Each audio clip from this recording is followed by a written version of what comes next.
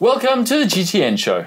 Yes, welcome. In this week's show, one of the world's best announces her retirement, and Ironman are embracing anti-drafting technology at last. Plus, a crazy new aero helmet, and we look ahead to the start lists of the first two big races of a massive year of racing in 2024.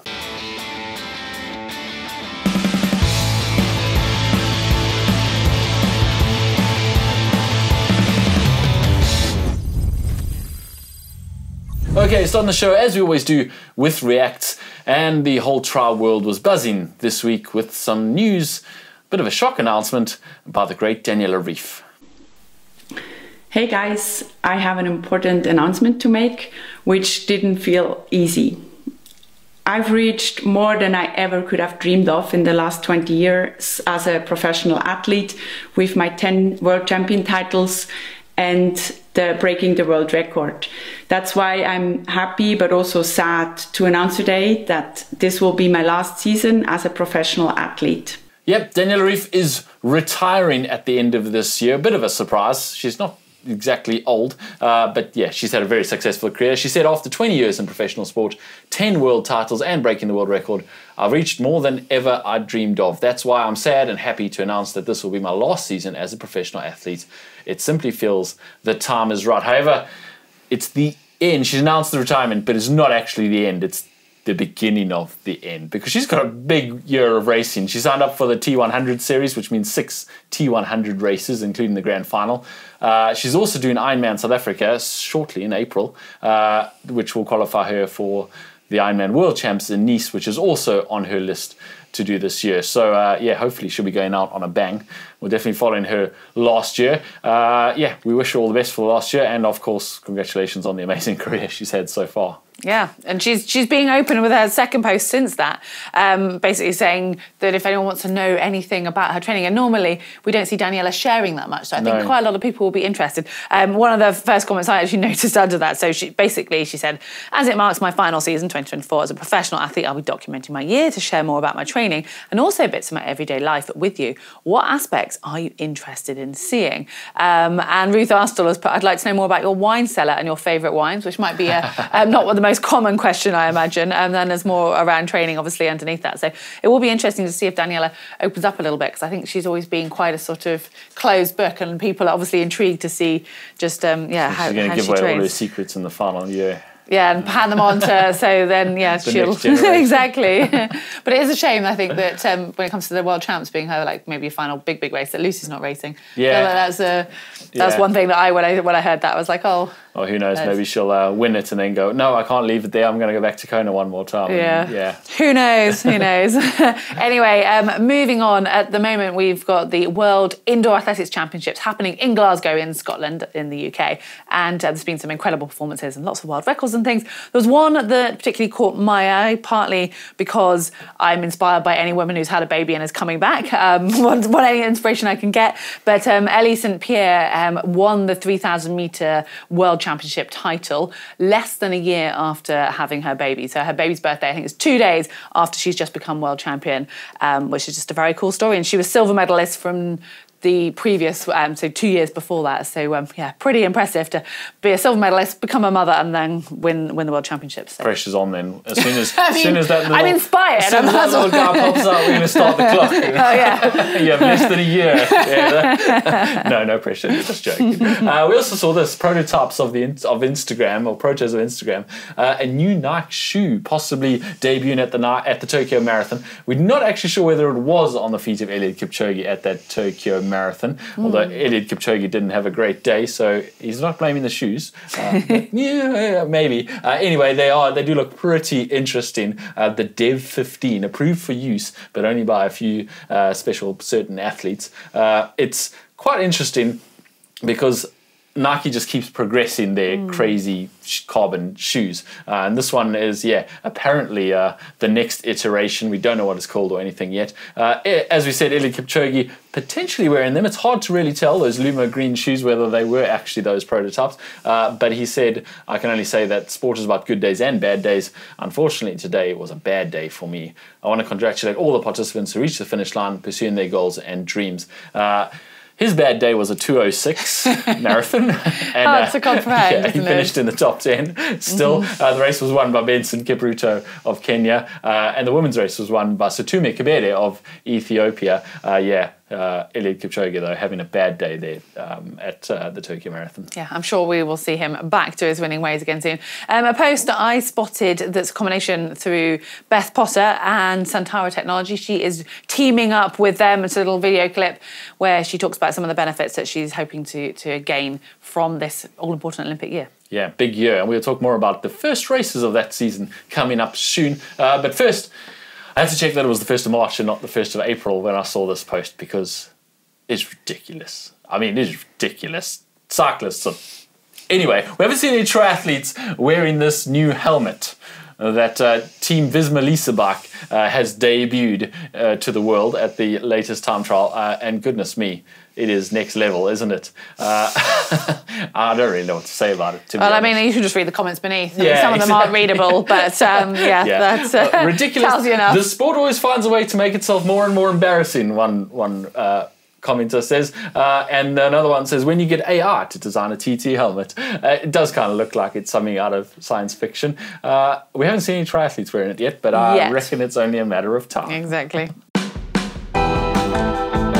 All right, on to Tri News, and we are just days away from the much anticipated T100, the PTO Tour, as it was called. They have announced the full start list, although since the official announcement, some have already dropped out since then. So I expect it might be varied a little bit again by the time of the race on the weekend. But the women's field has had the most, I guess, criticism or surprise, just purely because of those top 20 that they had contracted. There's actually, I think, now only 11 that are racing. So it was down to 12 because 8 weren't going to race, and then we've just had a last-minute injury from Imogen Simmons, so she's pulled out as well. So it does mean the likes of Laura Phillip, Ashley Gentle, Taylor Neer, Chelsea Sodaro are a few of those names that aren't racing. However, it's still a very exciting field. I don't think it's that surprising, to be honest. I mean, there's a good few women who are on their contracted list who are actually focusing on the Olympic Games and therefore short course. Of course. And then, of course, they're only contracted to do 6 of the 8. And if you're going to skip one, the early season one where you're definitely not informing it is the one to skip, isn't it? You just have to hope that the rest of your year goes smoothly, don't you?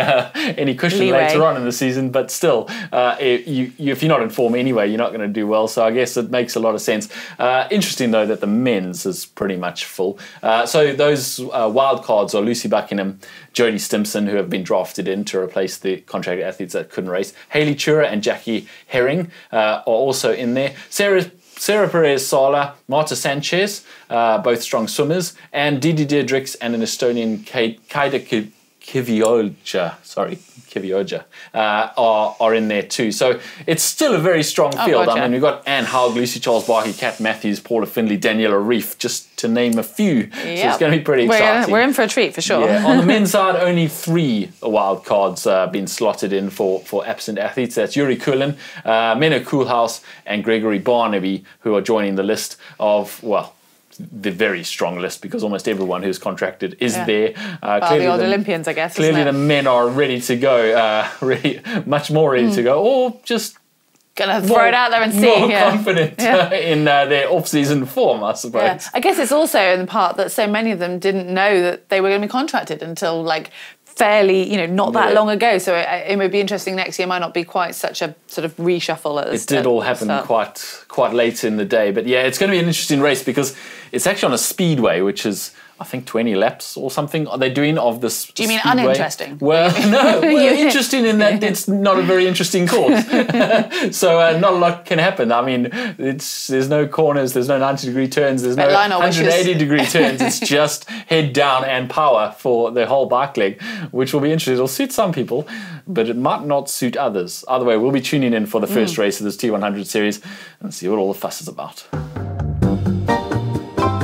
All right, and some industry news now, especially for those people in the UK. Wiggle has been bought by Fraser's Group. Now, this is actually, we kind of saw this coming because Wiggle was in a bit of trouble. It was reported in October last year that they were under a lot of debt, like 26 million in debt. But they've been bought by Fraser's Group, which actually bought Evans Cycles back in 2018, I think it was, for about €8 million. They've been bought for less than £10 million, which is, very cheap, especially because the Times is also reporting that they've also acquired all the intellectual property rights for the in-house brands. That's Vitus Bikes, DHB, Lifeline products, which is a lot of brands and a lot of equity for a very, very cheap price. Although I guess for Wiggle employees and Wiggle customers, etc., it's pretty good news because it hopefully gets them out of trouble and no longer in as much trouble. But it is worth pointing out that when they acquired Evans Cycles a few years ago, they did end up laying off more than 300 employees in restructuring. So not completely out of the woods yet, but hopefully we won't see Wiggle disappearing anytime soon. On to tech news now, and Super Sapiens sound like they might be in trouble. This is the continuous blood glucose monitors, which you might have spotted us using in a couple of videos when we did our Ironman with no fuel. Those little discs that you've probably seen a lot of athletes wearing on their arms. Now, these were, I think, peak popularity 1 to 2 years ago. Everyone seemed to be using them and talking about the numbers that they were getting from them, and maybe it's dwindled out slightly. Now, it's ominous wording that they've used here, because they have basically apparently sent an email out to all of their customers confirming that memberships have been terminated and they are no longer going to be shipping any devices, yet they say they are under some restructuring. Yes, strategic restructuring, they've called it. However, they've terminated all memberships. You'll have access to the data that is currently on the app for 45 to 60 days. They will not ship out any more glucose monitors. And beyond that, there will be no support for the app or anything else. So it feels a little more like winding down than restructuring. They were embroiled in a little bit of controversy a year ago at the Strada Bianchi because the third place finisher, Kirsten Volkner, actually wore one during the event. Didn't actually monitor her glucose during the event or look at the app or anything like that. Finished third, and then afterwards the UCI stripped that result from her, disqualified her for using the monitoring device in an event. But yeah, that all kind of blew over after that, and they were still out and about and people were using them in training. And now it seems like, well, they were in a bit of trouble. We're not really sure. They say they're restructuring and they're going to be more medical device, etc. But it sounds like if you are using it or have been relying on it, you're going to have to find another solution in 45 to 60 days. Yeah, well, interesting to hear. In quite exciting news in the world of triathlon, Ironman have agreed or come up with an agreement with Race Ranger Technology, the company that basically are designed to these devices that will prevent or hope to limit drafting. We've used them in several videos before, and we first saw this actually get used on the professional circuit in the PTO Tour last year. Yeah, I was actually out there in Ibiza when they used it in the first PTO Tour race, and it worked quite well. We got all the pros' reactions, and they have these little lights on the back of them that go blue or orange depending on where you are in the draft zone. Doesn't actually like red flag you or give you a penalty, but it's information both for the rider itself on what the draft distance is, whether they're in it or out of it, which is always very difficult to judge just about eyeballing it. And it also gives that same information to the referees about how close that athlete is, so that they don't have to eyeball it. It's really good technology and really useful for non-drafting races.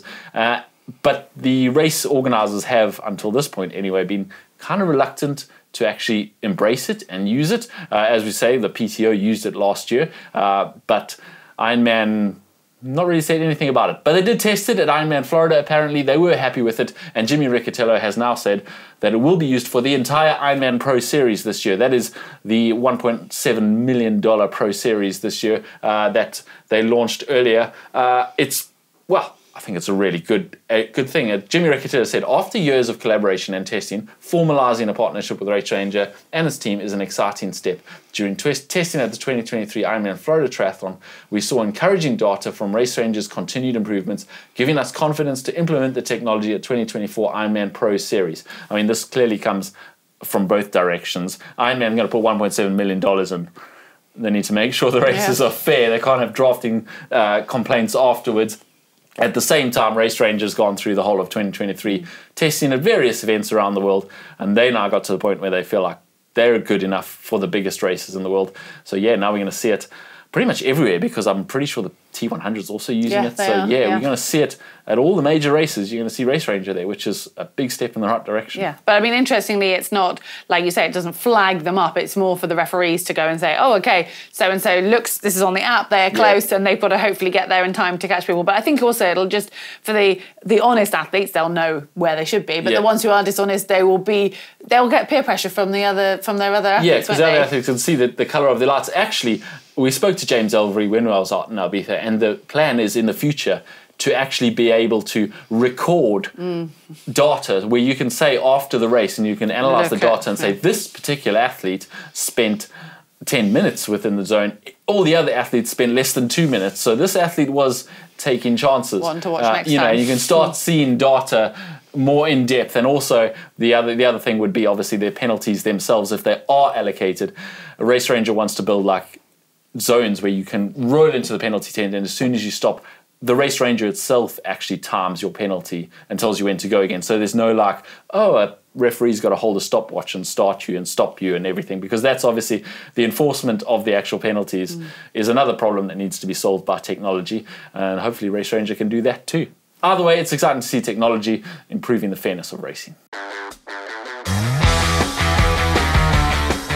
On to race results, and it does feel like the season is getting underway now, because we had Ironman New Zealand on the weekend and some really top performances. Most notably in the women's field, it was former world champion Chelsea Sodaro back in incredible form. She won the race, but with a really consistent performance, and ran a 2:49 marathon, which apparently only 4 men of the pro field ran quicker than her. So yeah, that's not bad. Els Visser was second, Jocelyn McCauley in third. So yeah, very exciting racing on the women's field. Yeah, on the men's side, Stephen McKenna took the win there, and he was very stoked about it. He put on his social media. Nick Heldon in second, and Ben Hamilton in third. Obviously, we spoke about Chelsea Sodaro not being at the T100. That's obviously her reason. Pretty good reason, I would say, and that obviously stamps her ticket for the Ironman World Champs in Nice later on this year. There was one other race this weekend, quite surprisingly actually, Challenge Israman, which we didn't really expect to go ahead, considering everything that's happened there, but it did go ahead. Interesting though, we looked at the PTO strength of field score, and definitely the lowest one we've ever seen. For comparison, Ironman New Zealand on the women's side, the strength of field score was 81.8. It's kind of like a scale out of 100 based on what ranked athletes are starting. The Challenge Israman, 4.6.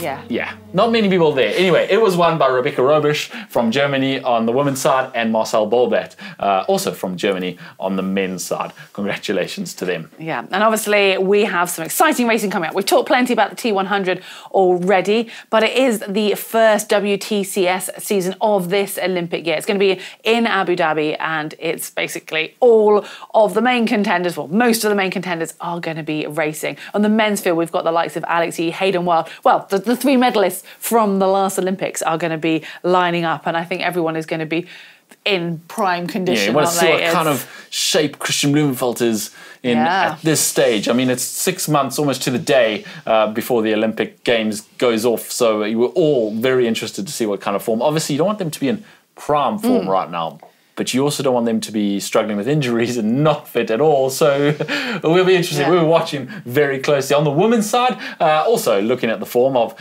Beth Potter, Cassandra Bragond, who were first and second last season. Georgia Taylor-Brown coming back from injury. Taylor Knibb, obviously, we were watching. And interestingly, Gwen Jorgensen has made the start list for this one. We've been following Gwen Jorgensen's journey for a while now as she tried to get back into triathlon, get back onto these start lists, get her points up so she could get into the start of the WTCS race, so she get enough points to get up the rankings so that she could potentially be chosen for that American team going to Paris. Well, she's still on the right trajectory, and this one will really be a telling race. So we see how she goes there. I think looking at the women's race, that's a different type of race to the men's, isn't it? Because you've got so many Brits and Americans who are still trying to get in the team, whereas those 3 men that we've just mentioned, for example, are pretty much got their slots in their nations. So, there's everything to fight for on both the British and American squads and a few other squads because they haven't finalised their teams yet, which is, someone's going to lose out, which is disappointing, but hopefully the best ones can come to the fore now as these races start and put their names forward to be selected for Paris in 2024. All right, now it's time to look at your pinboard. Some of the stuff you guys have sent us. Remember, for March, we're looking for all your scenic training locations. You know, those amazing pictures that you take when you're out and about training, or your pain cave if that's the only place you can train. Hopefully you're getting out and about and the weather's turning and you're getting some scenic places. This week we've got one from Molly from Nairobi, Kenya. She's actually from New York, but she went to Nairobi, Kenya. I normally swim train in the ocean or the windowless basement pools of New York City, but on vacation in Kenya, I had some epic swims. I bought a swim parachute and turned a hotel pool into a small pond, and to my great surprise, our camp in Masai Mara also had a pool. Baboons came at sunrise and sunset to drink from the pool, and one day, swimming near sunset, we exchanged some glances. What was I doing in their pool? Needless to say, I was unfamiliar. As someone unfamiliar with baboons, I swam breaststroke with my head up for a while to stay aware.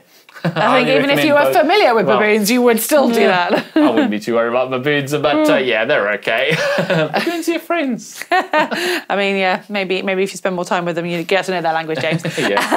Next one from David at the Winter Challenge Triathlon in South Carolina. He says, enjoying an early spring paddle before the big event, an off-road triathlon that has a 7-mile run, 6-mile paddle, and a 10-mile bike. No swimming, but look pretty scenic. Yeah. Oh, that looks beautiful. And then Monica sent us a little video of her running around Prague. Hello from Prague, where I study. I'm currently training for a marathon. Today's menu was a nice 30-kilometer long run, and she's standing on the bridge in the city. And yeah, a nice city run's always good.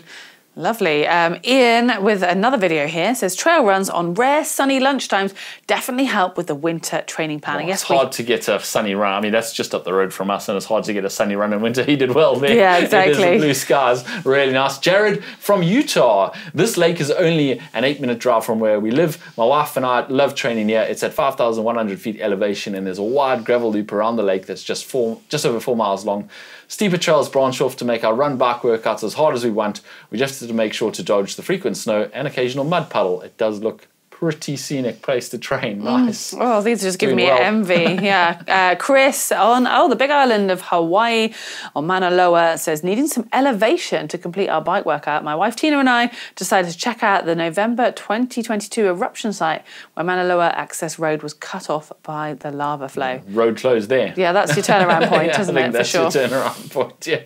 And then from Turkey, we had this one, which is from Ali in the Taurus Mountains in Turkey. No shortage of places to swim year-round, lakes, Mediterranean Sea, and both road and trail for biking and running. These are all snaps hill running close to our home. Yeah, really nice. Looks really nice scenic. little montage. Thank you for that, Ali. And Sarah, our final admission for this week in the Rocky Mountains in Alberta, Canada.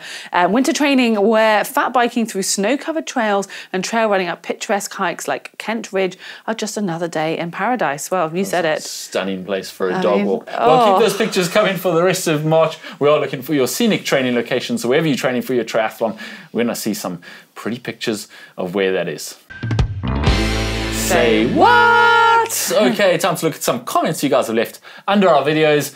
If you haven't seen already, Heather did a very interesting video on training when you're pregnant, and we got some comments under it. Cambush said, getting pregnant so you can film training content for GTN. Now that's commitment. Congratulations. And Keith Huckfield said, very similar. This is real dedication to video concept. Just kidding. Congrats. I know. I mean, we work hard here at GTN to make great content, don't we? That would be going the extra mile. But yeah, a lot of congratulations messages too, obviously, for Heather.